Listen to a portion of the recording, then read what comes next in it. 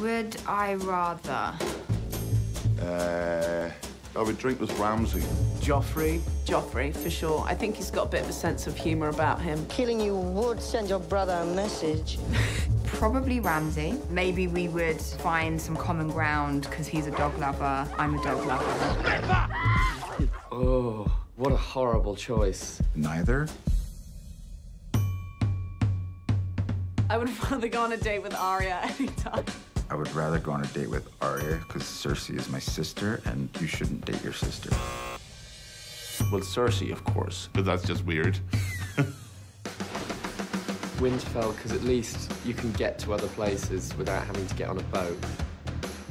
Winterfell, because Sansa's there and she's so much fun. You're an idiot. You're a liar. I'd have to say Winterfell. Winterfell. There's like countryside, you can like walk. Yeah, Winterfell. I'd definitely rather be a faceless man than a wildling. I don't like the whole concept of faceless men. I think it breeds an air of irresponsibility.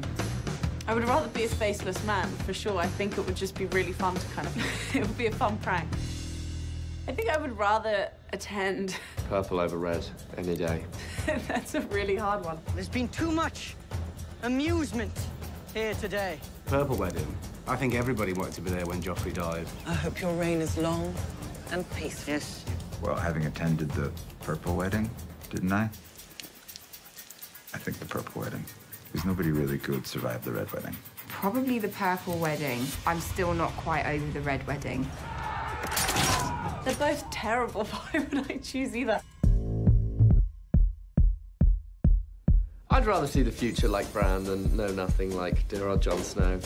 Ignorance is bliss. I would rather know nothing like Jon Snow. You know nothing, Jon Snow. Jon Snow, he's got better hair. I would like to see the future, please.